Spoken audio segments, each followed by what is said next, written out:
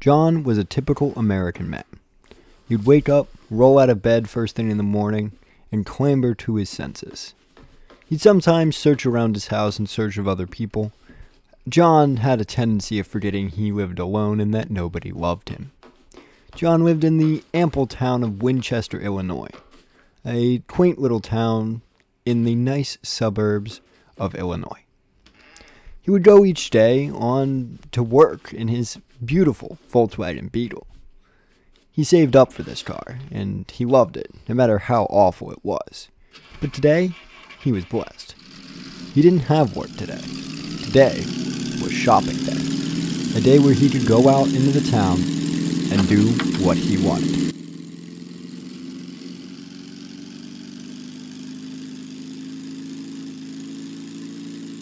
Driving past his neighbor's house, John knew he was blessed. The great fields of Illinois surrounded him, and his ability to follow basic traffic safety laws certainly meant he could stay in this area for as long as he desired. His Beetle sometimes had trouble being controlled, and maybe that was just a leftover of his inability to really drive while in the army. Regardless what it was, John was happy, alone in his car, as he always was, with no questions about if he should possibly have a secondary person with him, or if, that curb he just hopped would be covered by his insurance, because John didn't give a... John, very courteous of stop signs, always would check both sides before proceeding after hitting one. And while he had some troubles with exactly how to use his turn signals, nobody really cared because nobody really drove on the roads of Winchester, Illinois. Though I guess if you told John that, he'd probably object and say there were tons of people who drove around in Winchester, Illinois, and he totally wasn't the only driver this early in the morning, and that he totally has good reason to stop about a full car's length before a stop sign. But regardless, this is John's story, so I guess I shouldn't be bashing on him so.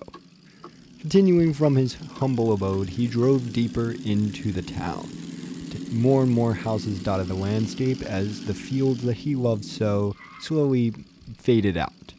He was going into town today for a couple of reasons. To begin, he really had to buy some more clothing. These military fatigues were getting a little smelly, and he honestly probably shouldn't be wearing them just walking around. Second, he wanted to show how good of a driver he was. Not to anyone in particular, but really to himself, because he knew he was a good driver. He could follow traffic safety laws with his handy, turn signals and other various things, and the ability to stop at a stop sign long before it is requested. John, upon driving down the streets, began to see other cars, and he knew he was rewarded for this act of following basic traffic safety. Many other Volkswagen Beetles, much like the car he himself drove, assured John that he was just another normal member of society. But after a nice blast of pollen hits his window, he remembers he needs some gas. Pulling in at the best gas station in town, the Pohona, or at least that's how he thinks it's pronounced, he has really no clue, he made sure to pull up right next to the pump. John remembers he lives in the great state of New Jersey, meaning he's going to have to go all the way back to the teller in order to get some gas.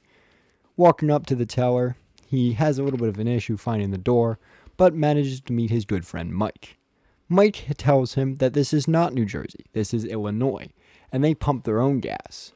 John doesn't really like that response, and decides to just, leave without any gas. Who needs gas anyway? He can drive around on a half of a tank. He's John. He does what he wants to do in this house. However, he is quickly punished for his hubris. His car really not wanting to start in any way, shape, or form upon getting into it. But John is a military man. He powers through this. He fought through Vietnam and the Evron Wars. He can drive a car. Driving is not his specialty, though, and as he sat, definitely hopping yet another curb, John tried to push these actions that he was doing out of his mind in a moment. Once again, though, he had a different objective today. It wasn't for gas, it wasn't to clean his car that was now covered in pollen and weird lighting. No, he needed to buy some clothing. So John sat at the stop sign before the turn, and after figuring out all his lights, finally made his way to the parking lot where he would park his beautiful Volkswagen Beetle. He had a little bit of a problem turning into the parking lot, but we don't judge John for his horrible driving skills. We do judge him, however, for his parking skills. John claims he is a much better parker than anyone else in town. And while everyone else in town doesn't really speak to John because there isn't a lot of people in this town who really like John or know who he is, if they knew who he was, they probably would be bothering him for his horrible parking abilities, because they're abysmal and they honestly make your eyes water as you look at him desperately try and get between those lines and fail completely. If you didn't know better, you would think John was drunk while driving, but luckily he is not. Walking back to the beautiful sidewalk, John makes his way towards his favorite store. This store is nice because it's cheap and he knows the owner. John makes sure to look both sides before crossing the road, and then he crosses. Heading over, he wonders if his store is open, and upon seeing the open gated door, he realizes it is open. He opens in and says hi to his good buddy, Jimmy. Jimmy sells good stuff, so John takes a look. He needs to get out of these army fatigues, so he looks around and he finds some stuff to wear. Something casual, something the wife will like. Oh wait, no, John doesn't have a wife. Something he will like, something he can imagine himself in as he puts it on. So he doesn't really have to imagine, he's just going to wear it. John needs to blend in with the town. He doesn't need to look like a soldier. He talks to Jimmy. The two of them talk. And Jimmy, feeling bad for John, lets John go without paying. Jimmy's a good man. Jimmy's John's friend. They are friends. John then decides to leave. And then he remembers, it's Sunday, church day. And there just so happens to be a church right here. John's day couldn't get better. He sees a crosswalk sign, but no crosswalk. John doesn't care. John just crosses. John likes jaywalking. He earned that as a member of the United States Armed Services. He crosses and he enters the grand church. He's a careful man, though. He made sure to close the doors behind him. He's respectful in the house of the Lord. He says hi to everyone else that is in this building. The local lifeguard, who always wears his uniform around the church. The Starbucks barista, who's really cool, and they vibe. And then the local police officer. He then made sure to pay attention to the past year's lectures, because he is a good man of God, and he made sure to stay in tune with the word of the Lord. The lecture is long, and after several hours have passed, John is finally ready to go home. He has no one to go home to, so nobody really knows why John leaves early. This is the only time he interacts with other people, but at the very least, he is close to the parking lot. John can easily get to his parking lot from the church, because he hasn't gone very far from his car. And making his way over to his car, he finds once again that his car kind of dislikes starting. So John takes a little bit to get the car started. Eventually, John is back on the road.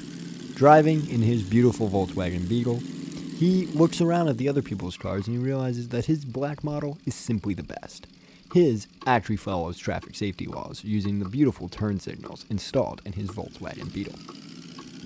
Making a nice right turn at a perfect speed, John realizes the roads aren't really busy today. Everybody must still be in church. After all, he did leave a little bit early to, get home and get started on a meal.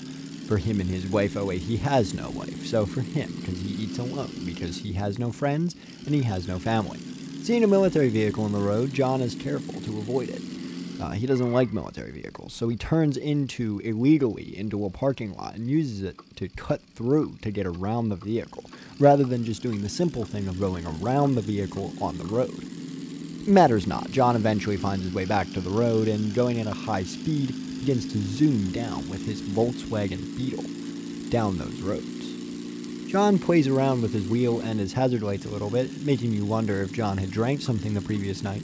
But no, John is just kind of bad at driving sometimes. He speeds around a corner at 40 miles per hour. If there was a pedestrian, they'd be dead. But luckily for John, there is no pedestrian, and there's also no vehicle, or else his insurance would kill him, meaning somebody would die either way.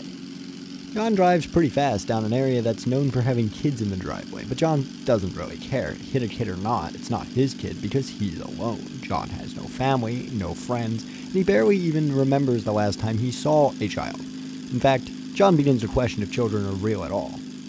But John is here. He's home. He slows down. He sees that familiar, awfully colored house, and he parks in the front driveway. He's too lazy today to back in. I mean, the Volkswagen has gone through a lot, running on 0 to no gas. He realizes he left all his doors open when he left in the morning. John has nothing worthwhile stealing because John is John, and he has no one to protect at home or pets to get out. So John just kind of resigns for the day, realizing it's time to go back to bed and get ready for the start of yet another amazing American day.